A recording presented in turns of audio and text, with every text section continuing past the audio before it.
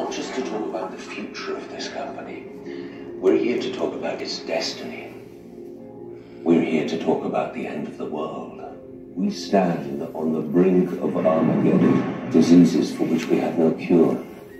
Fundamentalist states who call for our destruction, nuclear powers over which we have no control.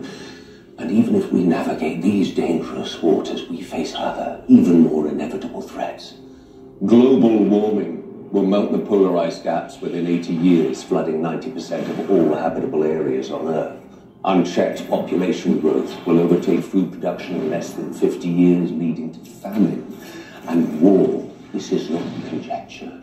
This is a fact. One way or another, our world is coming to an end.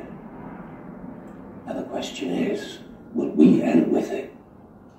What do you propose? I propose that we end the world, but on our terms. An orchestrated apocalypse.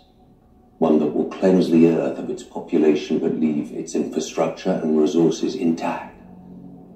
It's been done once before, with great success. The chosen few will ride out the storm, not in an ark as in the book of Genesis, but in safety, underground. And when it's over, we will emerge onto a cleansed earth, one that we can then reboot in our image. And just how do you intend to achieve this? The means of our salvation are already at hand. I give to you the T-virus. You released it deliberately.